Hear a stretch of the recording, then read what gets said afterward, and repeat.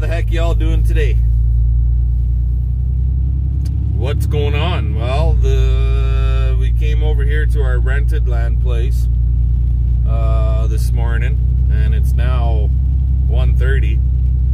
Been playing in the rain. It's been raining. Just kind of patching up on the corrals here so that we can get the cows loaded up. Yeah, she's wet.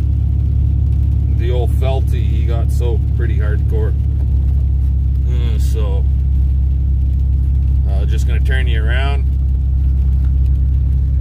give you an idea of, you can see the water on the side of the road, so on and so forth. And that's why I didn't bring you guys along for when we were patching on the corrals or anything, because with it so wet, I just said to hell with it. Talk to you here on the way home. Anywho, how much rain we're gonna get here today, I have no idea, but the plan is to haul cows home on Thursday. That's the plan.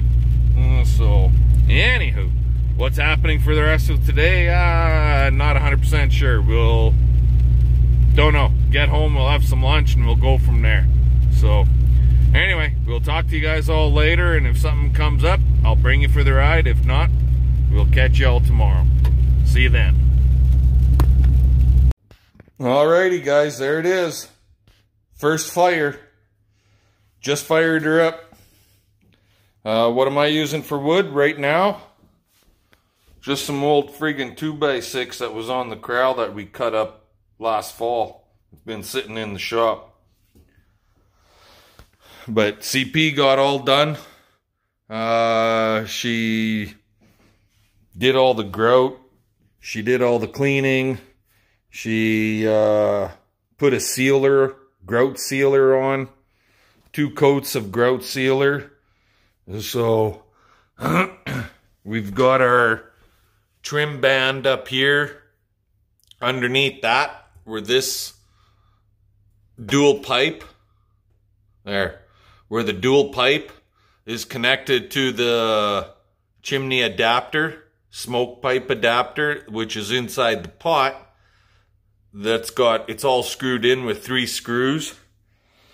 And then the expanding chimney is screwed with 3 screws. See that right there? There's another one right there. According to Northern Fireplace in Regina, they don't put the screws in down here where, I'm going to turn the light on, it's kind of dark, where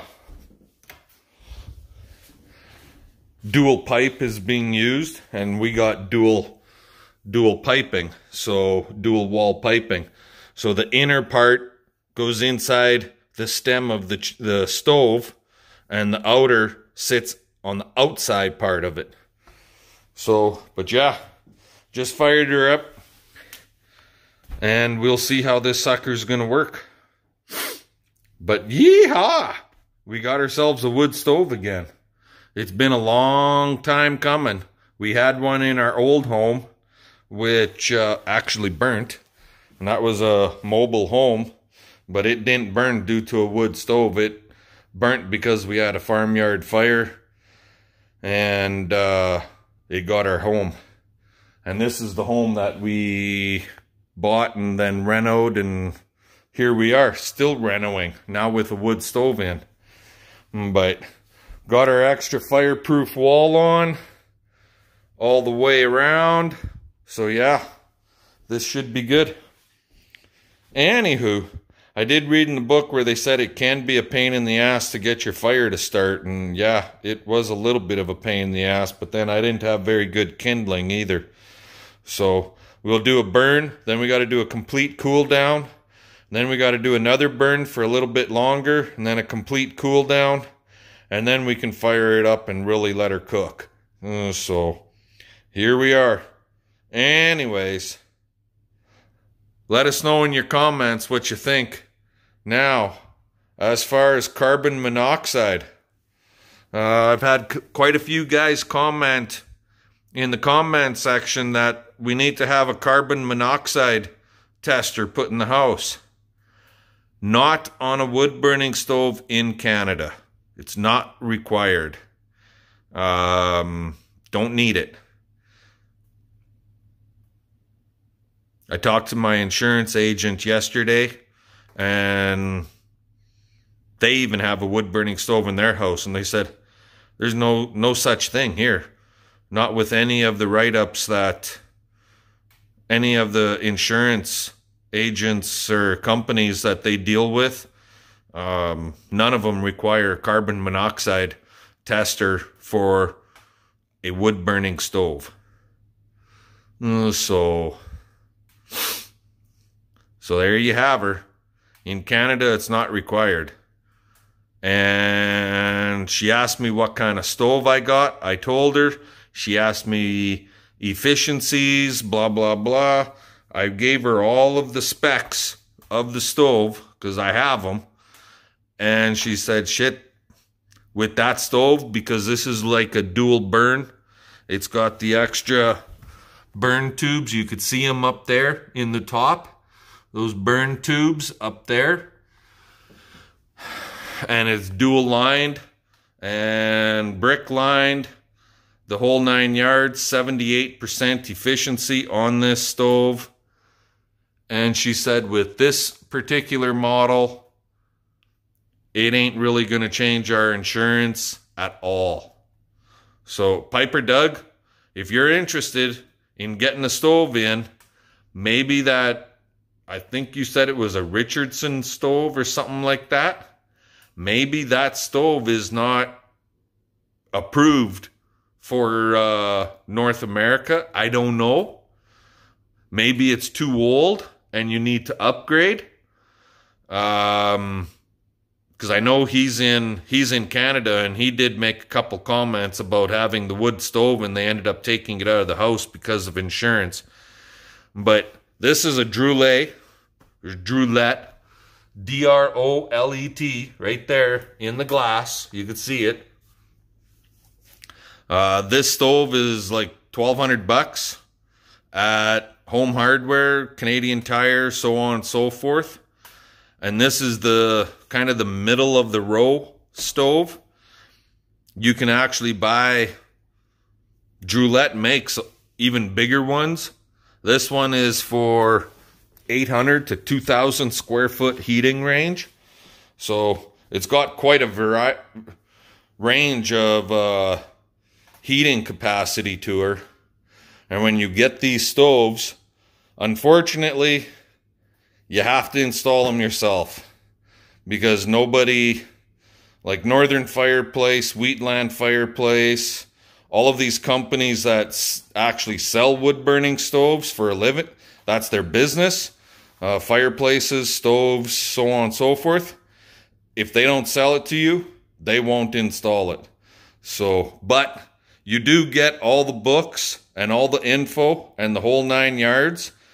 And you buy all new chimney and everything else. And it took us a while to get this sucker installed, but here we are. I don't see it being much of an issue. Anyways, there you go, guys. Give us your thumbs up, comment, subscribe. Make sure you're hitting that subscriber button. And fun. Let's get her done. There's going to be more on this video probably tomorrow. I'll see what's happening tomorrow. But what I'm going to do in the future is take all of our video clips on the wood burning stove install. And all of you guys have seen a little bit of it already. But right from beginning stages of building the hearth pad, the few little clips I've got, to installing the chimney and everything else, to getting the tile put on, to the install of the stove here. Alrighty? Anyway, I'll let you all go and we'll talk to you later. Alrighty guys, how's it going now? It's the next day again.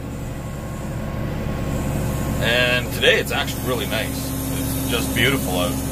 Like it's plus 11 Celsius. The sun is shining nice and bright. CP and I were in the city for a better part of the day already. She had doctor's appointments, and then we had to return some of that tile, so on and so forth. And if you look right back there, you'll see what I'm doing. I just unrolled the slough hay bale, and up in front of me over here, I unrolled another one of them hot bales that that I've been feeding to these cows out here at home. I had to take my, notice the sunny glasses are gone. Well, I wear glasses, prescriptions, and those sunny glasses had to go back. We had spots all over them on the lenses, and it's not supposed to happen. So they went back, and I'll get those back in a couple weeks. But there's some of that hot bale, and here's a lot more of it over this way. And yeah, it's kind of black, but you know what? These guys, they clean it up pretty goddamn good. So that cow right there, she's carrying twins. One of them is right there, actually. That's one of the twins. So we've got 2 sets of twins out here in this pasture. I don't know where the other calves are, but there's another one, T1, T2, and then there's, oh, sorry, I lied to you. That's not a twin. That first one that I pointed out, that's not a twin. I think the other 2 are, oh boy, for the life of me off the top of my head, I can't remember the ear tag numbers. But T1 and T2 are both twins. Look at this little brute. And actually, that's a heifer. She's actually pretty fine. She'll be staying home here anyway. So she looks pretty good. Hey girl.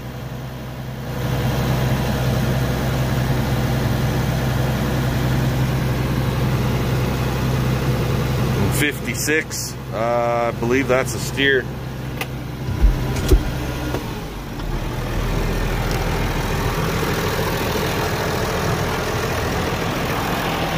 Yep, that's a steer. So he'll be leaving. But this is a heifer, I'm pretty sure. 17. Yep. She's gonna be staying.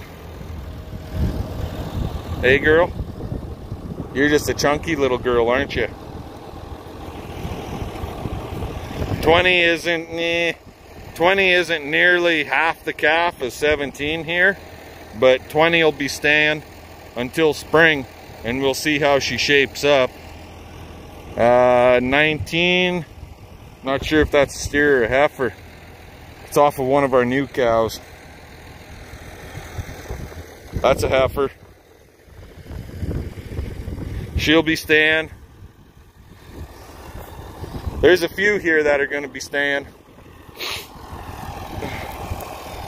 20 was born quite a bit later also.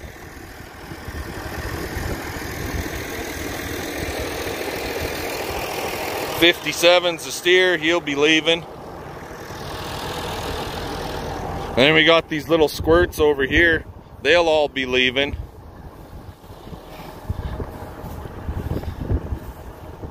I'm pretty sure 37 will leave, but I'll let CP make the final decision. 12 over there, I'm pretty sure is a heifer. So yeah, she'll be staying. Orange 12. Those are anything with an orange ear tag, like that number 12 right there.